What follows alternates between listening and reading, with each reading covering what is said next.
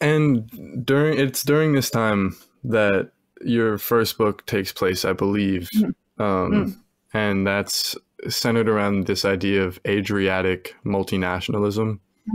Could you kind of explain what that idea was? So before the Napoleonic Wars, so before like the beginning of the 1800s, around the Adriatic, the part of the Mediterranean Sea that goes to Venice, there was the Republic of Venice, which kind of worked like a maritime empire and controlled most of the coastlands of the Adriatic Sea and parts of what we consider today Greece. And when the Napoleonic Wars were over, the Republic of Venice was dissolved. Venice was absorbed within the Habsburg Empire, and all of its Adriatic territories were also absorbed into the Habsburg Empire, as well as the Republic of Dubrovnik or Ragusa. So what happened is one kind of metropole maritime imperial system dissolved, and much of it was given to the Habsburgs. And what the Habsburgs decided to do was separate out the parts. So Venice was part of Lombardy, Milan, and Trieste was this port town in the Upper Adriatic, was made kind of a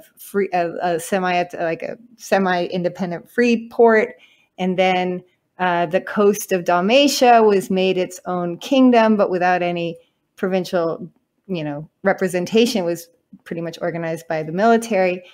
And so everything kind of got split up for the first time. And all of these different territories, which had all been under this Italian, cultural, Catholic Venice, now was under this empire that had been ruling for quite a while, a multi-ethnic, multilingual, multi-religious world. And so you start seeing people in Dalmatia going, well, why do we have to speak Italian? The empire is... The Vienna is mostly German speaking. The Italians are under Vienna. The majority of our population speaks what I would call South Slav language or dialect.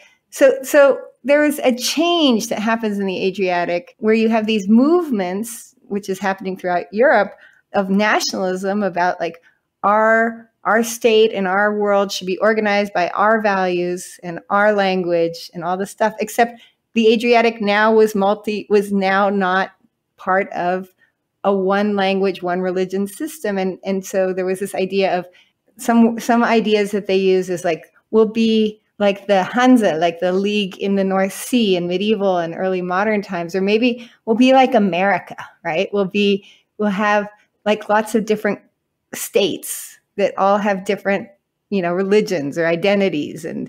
And so we'll be kind of federative in our nationalism.